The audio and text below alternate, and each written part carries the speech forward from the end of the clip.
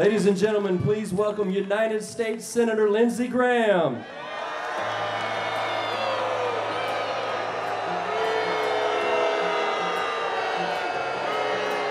Thank you.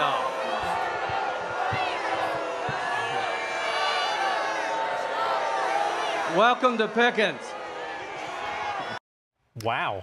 Ouch. Yeah, he spoke for about 5 minutes, as you can see, booed when he first took the stage, booed again when he walked off. He was there to support Trump's bid to be the GOP presidential nominee, but he has faced criticism from Trump supporters because he's changed direction on his support of the former president.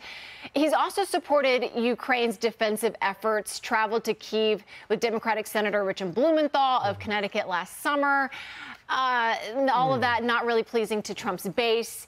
One really has to wonder whether this icy reception there in California at the rally stings for Senator Graham.